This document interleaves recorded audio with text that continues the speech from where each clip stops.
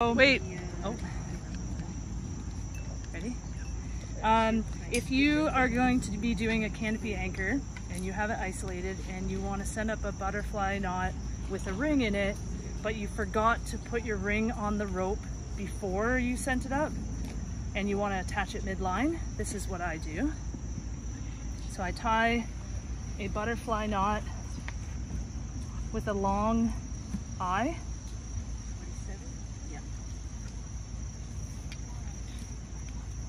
You need this to be long to be able to tie the ring on. So you set that, then you put the ring onto that bite.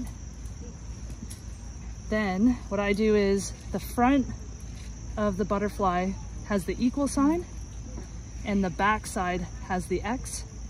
I dive down into the X side. So you make a gap, the ring is on, you dive the bite into that gap of the X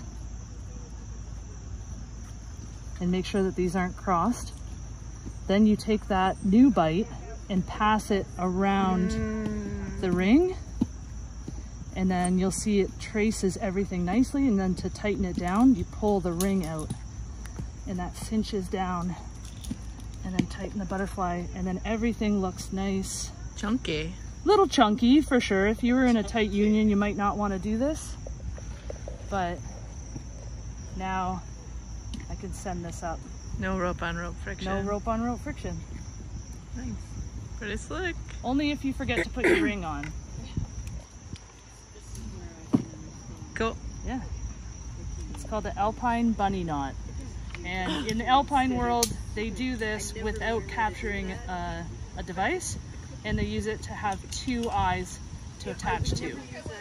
And then we took that and used it to add an object like a pulley or a swivel or anything you want to captive in that bite.